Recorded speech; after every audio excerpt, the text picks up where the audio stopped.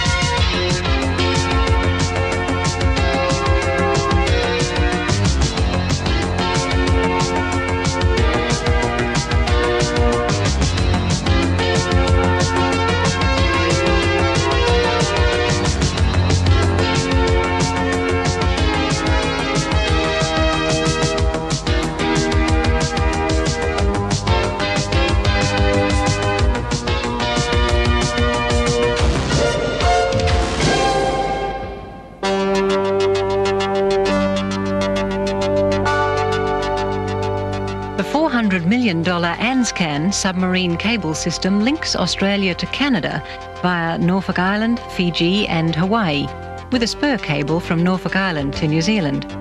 It's one of the world's largest ever telecommunications projects.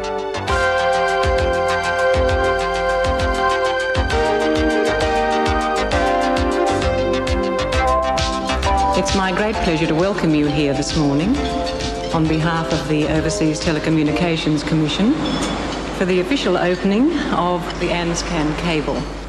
Also, a warm welcome to those OTC staff members who are enjoying a function on the 4th floor of OTC House in Martin Place and are receiving a broadcast of these proceedings. We're very well aware of you being with us and part of this ceremony this morning. We cross live to London for a direct telecast of the opening celebrations in the United Kingdom, including a speech by Her Majesty the Queen. Caroline, I'm quite sure that Her Majesty, and I know that everybody here listening in London will be interested to hear what the weather is like in Sydney on your Thursday morning. Yes, Andrew, I'm sorry about this, but it can only be described as English. Thank you very much indeed.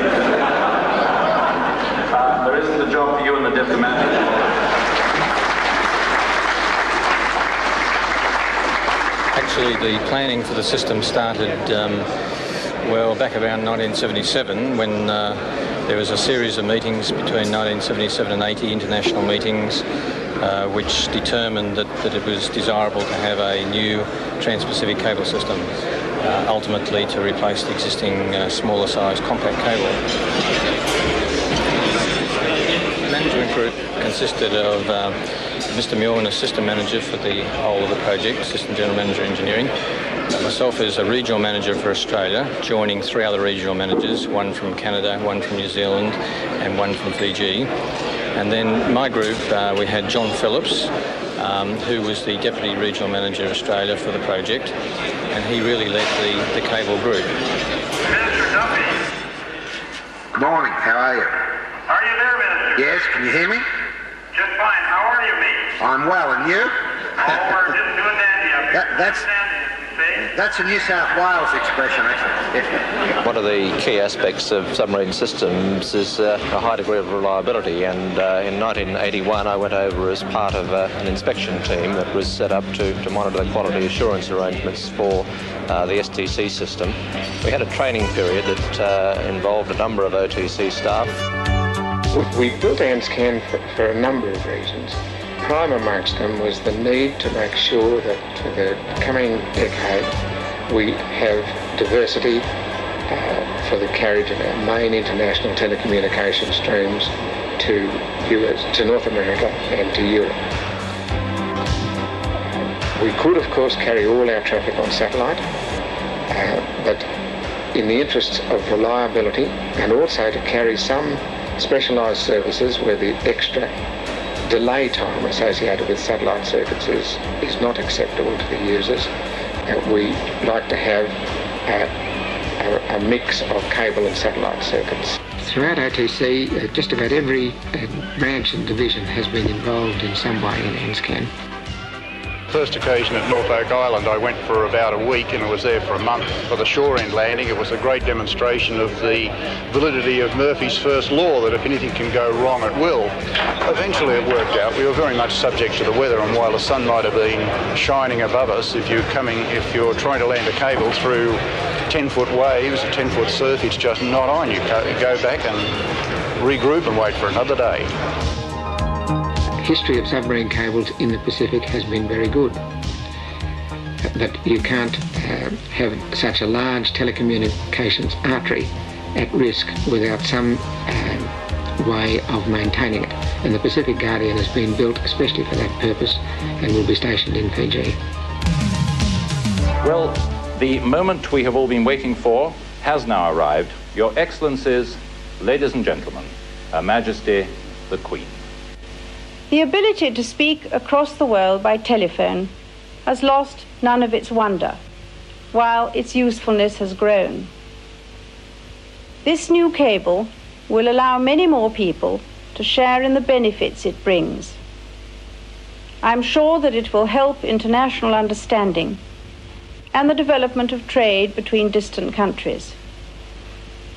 I send my congratulations to all concerned on a job well done, and my greetings to those of you watching or listening in Wellington, Sydney, Fiji and Vancouver.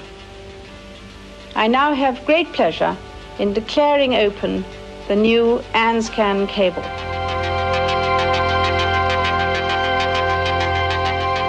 Why spend nearly $400 million on a new cable system?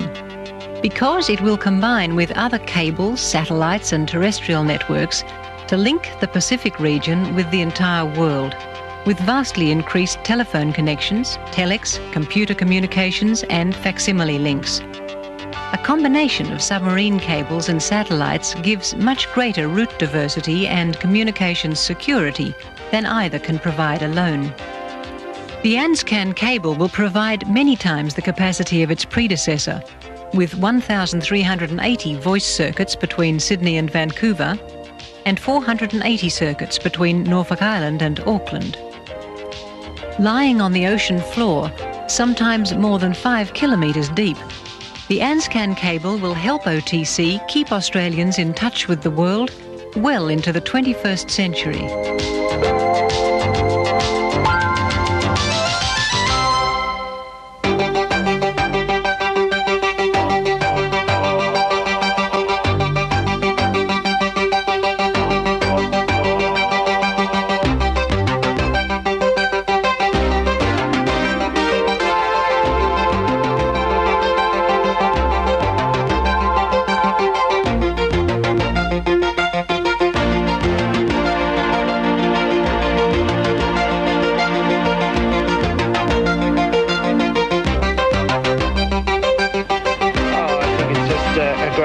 Weekend, everybody gets together, has a good time. Melbourne and Sydney come down, enjoy themselves, get to meet each other and renew old acquaintances.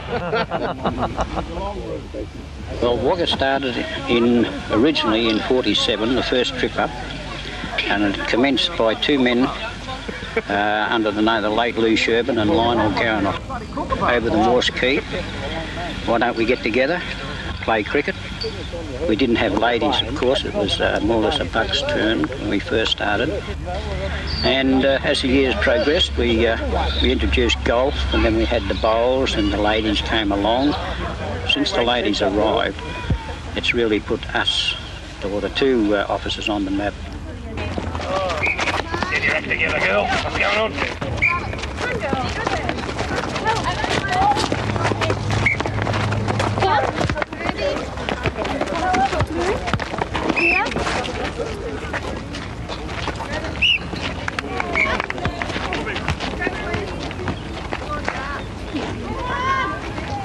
I played goal attack and Deirdre played goal shooter, and before the game we decided that she'd feed the ball to me as much as possible, and that was how we won by as many, just by working together and the other girls bringing the ball up from the other end up to us.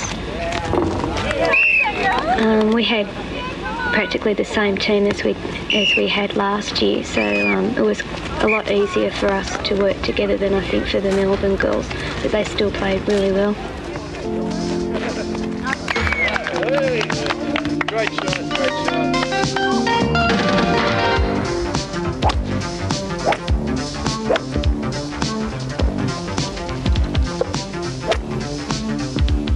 I thought we played reasonably well. I think the Sydney chaps, the two chaps we played with, Howard Joyner, I thought he played very well. I thought he was going to win it, the Sydney individual, because coming into the 17th he was playing very well, and he blew it on the 17th, and then I think he lost a little bit of concentration, and I thought he would have won it. But overall I thought everything went well. Sydney were just too good on stroke play, and well, we had no complaints. It was just enjoyable to be out there and have a game. I know I don't play often, but if I was playing cricket, I'd make 100. I did all right, but I don't know how the rest of the team did. So, you know, it just depends on how the rest of them go. Going down the pub now, Liz? I certainly am. You coming? He just walked out. What are you saying? As a matter of fact, I was sitting down and just going to his bartender.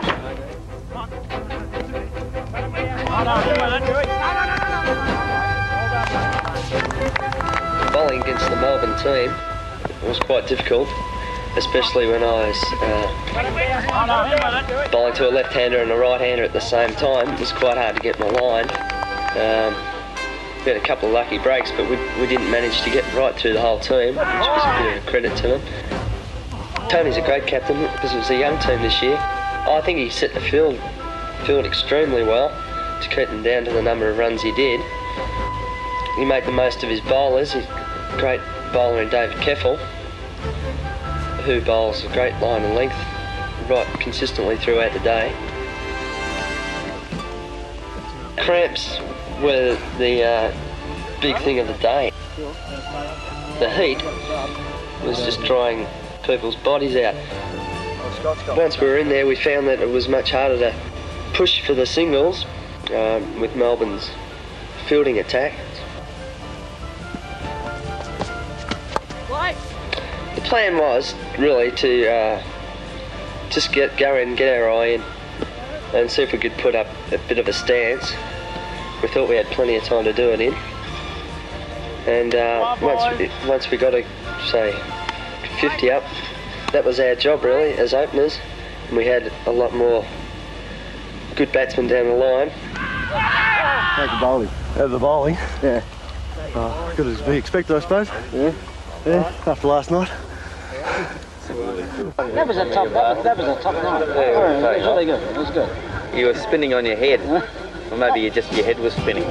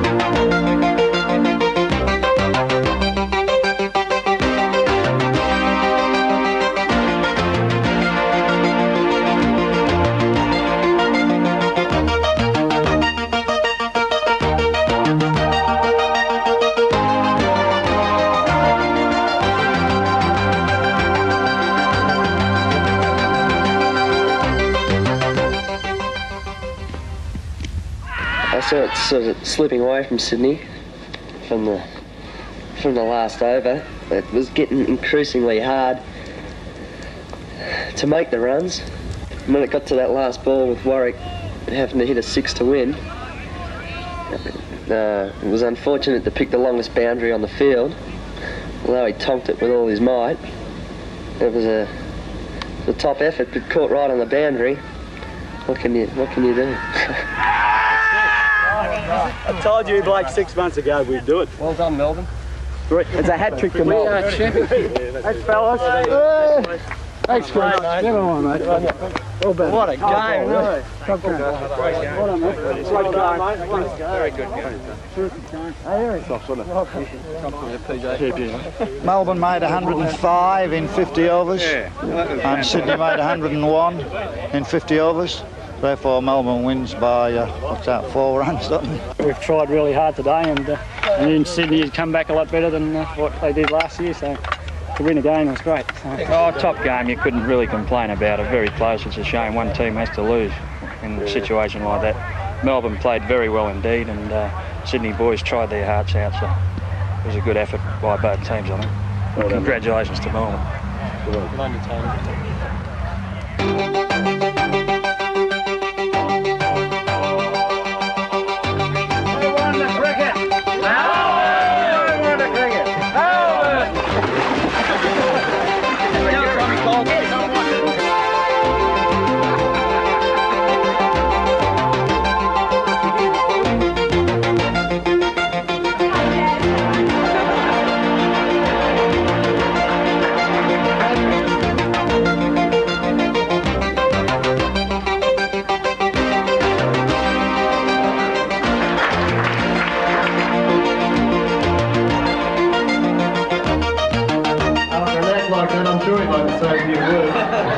Great weekend.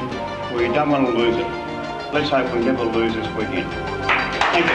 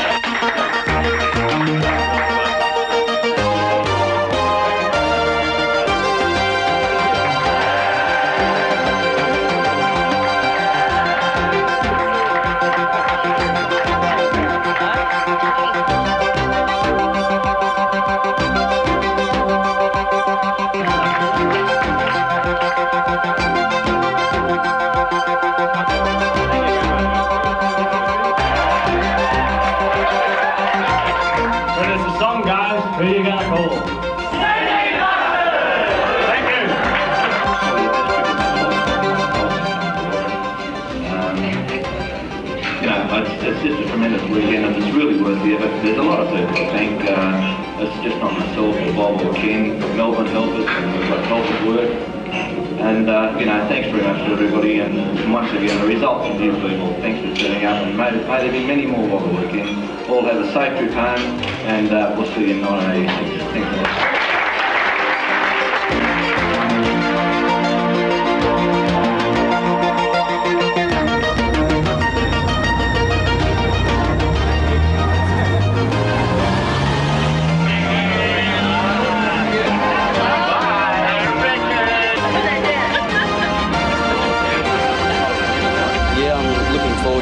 Next year, if not to take the shield off Melbourne in the cricket. The dinners at night and the parties and all that sort of thing, they were great.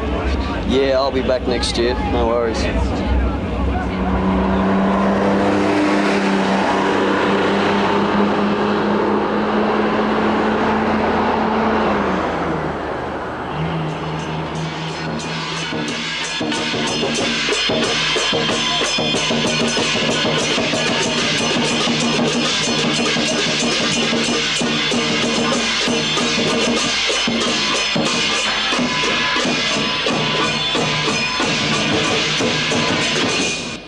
Today, as you all know, is a very significant day in the OTC calendar. It is, in fact, the Chinese New Year. And as you probably know, we're just about to enter the year of the ox. But it also happens to be the day before Bill Schmidt's 65th birthday. And that's why we're here today, to farewell Bill and Isabel, to wish them well for the future, and to hear a few speeches from some of his associates to speak on behalf of us all. I'm delighted to be given the opportunity to be the first speaker. It seems a common way we have with you, Bill, that I'm the first speaker and, as usual, you'll have the last word. Bill Schmidt, as General Manager, was the club patron. Since Bill has held this dual role, I am pleased to report that relations between the club and management have been most amicable, due, I believe, to the importance Bill has placed on the social and sporting scene within this organisation. I don't know whether you recall it, Mr. Schmidt. I'll call you Bill on this occasion. I come from that old Victorian group of people who always tended to call their superior officers Mr. But today, you're going, I'll call you Bill.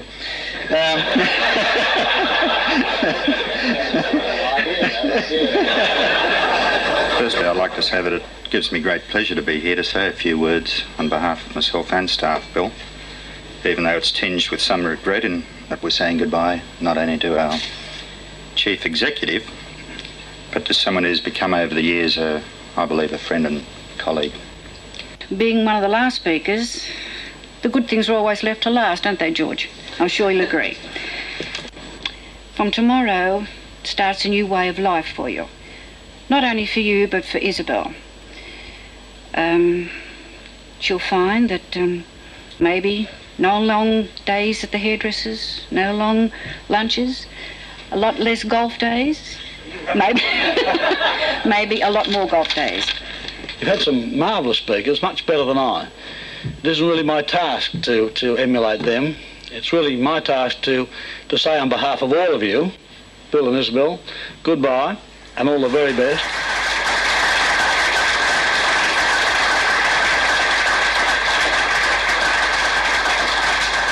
I like OTC, love OTC, and I love the people that are in it. I think the place is in good shape.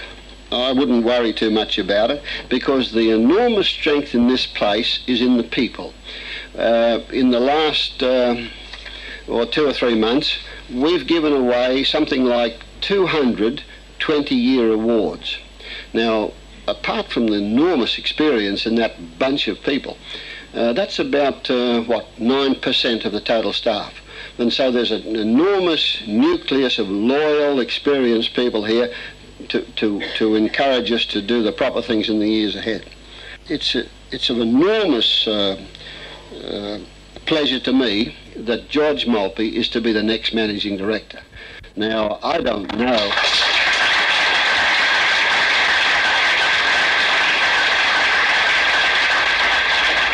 I'm about to enjoy retirement in the same way as I have my work, and I wish each and every one of you all the best for the future.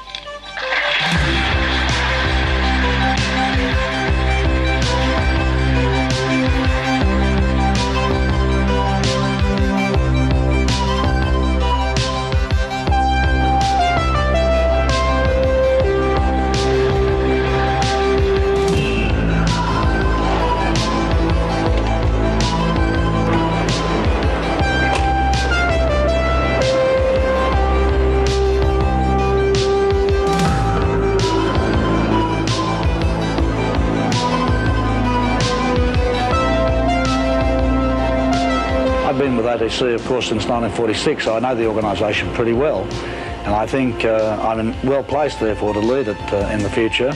I don't believe it's in a crisis situation, but I think, of course, there are lots of things that we can do better, because the changing nature of the industry as much as anything else.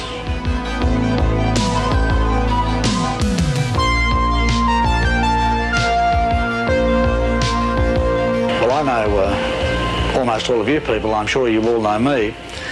You'll know that any managing director is going to want to make sure the corporation runs as well as it can. I'm not looking forward to any drastic changes at the outset, but of course there will be changes. There have to be. One thing that the Act almost requires us to do is to have a rethink of the top management structure, and I've already initiated work in that regard. As far as your day-to-day routine in OTC goes, I suspect at the outset you won't notice too much difference. But I look forward to working with you all over the next 12 months or so to further improve the already good image that OTC's got in the community and in making sure that we remain amongst the most successful of the Commonwealth's public enterprises. Of course, in the longer run, there's going to be significant change in the technology we use, the development of digital networks, the advent of optical fibre submarine cable systems, new generations in satellite communications, and the development of new customer services such as Minerva and other business-oriented services. They're going to all mean change for us as we go into the future in telecommunications.